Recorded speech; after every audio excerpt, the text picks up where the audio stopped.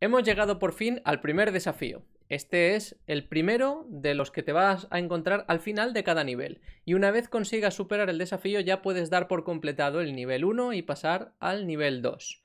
Hasta aquí hemos realizado todos los retos que nos han servido para prepararnos específicamente para este desafío, que es el importante, es conseguir pintar nuestro primer sprite en pantalla utilizando código máquina. Bien, vamos a ver cómo vamos a dibujar ese sprite en pantalla. Aquí tenéis un ejemplito de sprite, ¿vale? Esto es una nave espacial y vuestro sprite tiene que tener como mínimo las siguientes condiciones. Tiene que ser de 16 por 16 píxeles como mínimo y yo os recomiendo que empecéis haciendo uno exactamente de ese tamaño, 16 por 16, es decir, 16 de ancho por 16 de alto en píxeles. Debéis utilizar los tres colores principales, aunque podéis jugar también si queréis con el color de fondo, es decir, tenéis que utilizar el rojo, el amarillo y el cian. Y el fondo lo podéis utilizar como fondo o también podéis hacer contrastes con él a vuestro gusto. Bien, el sprite tiene que estar aproximadamente en el centro de la pantalla. No es necesario que sea el centro exacto, pero sí más o menos aproximado, por el centro de la pantalla. Con esas condiciones podéis dibujar el sprite que queráis, podéis crear los vuestros o podéis utilizar alguno de estos que os pongo aquí como ejemplo. Aquí pongo 5 sprites y 3 de ellos son de artistas invitados. En concreto estos dos que tenéis aquí, el marcianito y la nave espacial, son de Miguel Ángel Gómez, que tenéis aquí su contacto por Twitter, el Japlo Retro. Y este de aquí, el T-Rex que tenéis aquí, es de Lázaro Oscuro y aquí debajo tenéis su email si queréis contactar con cualquiera de estos dos artistas.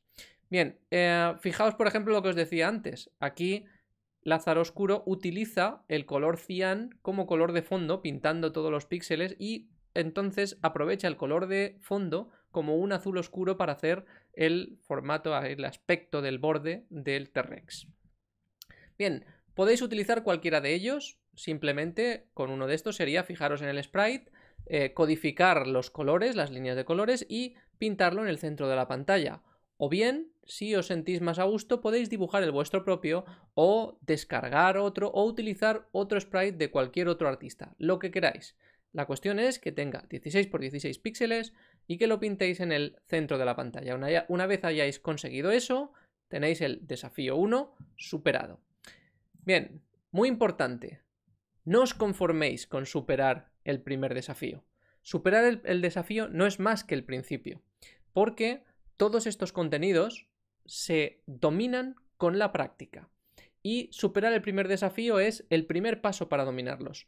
Pero en realidad lo que tenéis que hacer es practicar, practicar y practicar, como ya sabéis. Así es que, si os gusta lo que hacéis, practicar y mejorar. Crear otro sprite, crear sprites más grandes, dibujad más constantemente. Con más práctica, no os conforméis, porque eso es lo que de verdad va a hacer que mejoréis y dominéis por completo lo que estáis haciendo. Y por supuesto, cread, disfrutad y compartid.